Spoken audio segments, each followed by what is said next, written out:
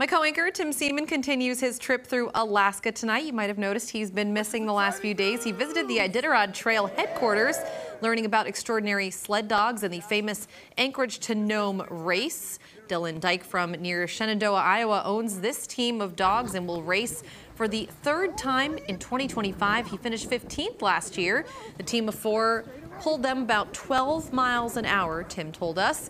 The dogs are not huskies, but rather a breed of sled dogs. Let's listen in for a moment.